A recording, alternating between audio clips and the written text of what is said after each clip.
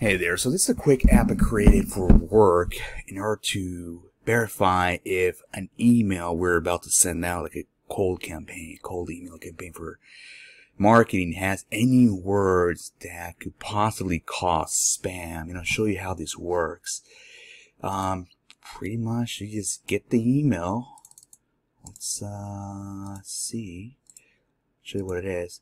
So we get that email and post it on this box. So now this is blank. Post the data, and the words show up here automatically. And I'll show you how I did this. So pretty much just hitting sheet.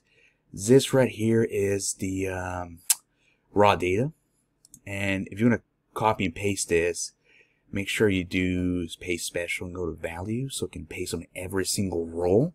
If not, if you can paste it normally, mine just posted one single row.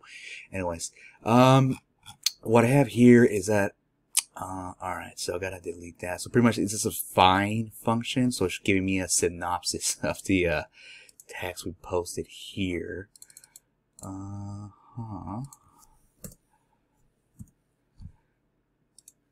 So what this is, it's a find function, right? So pretty much find this text, comma, inside this text, and this can be a whole phrase, right?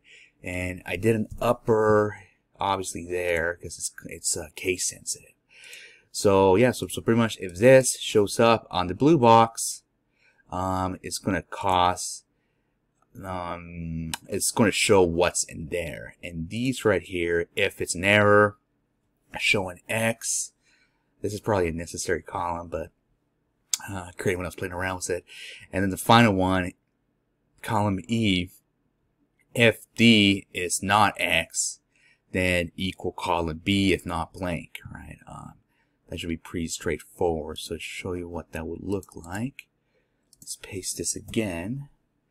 And you can see the words show up again, and scrolling down, there we go. So this is pretty much what it looked like. So this is not an X, post the data, and finally this is a unique function. So pretty much for column E, this one right here, it gets all the unique values, which there might be some repeats on the text. I did copy from several websites.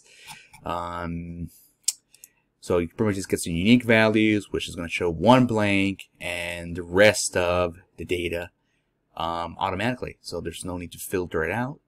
And yeah, it's pretty quick. Just copy and paste the data, and if there's any other words there that you want to avoid showing up, you just go back to your email and edit them out.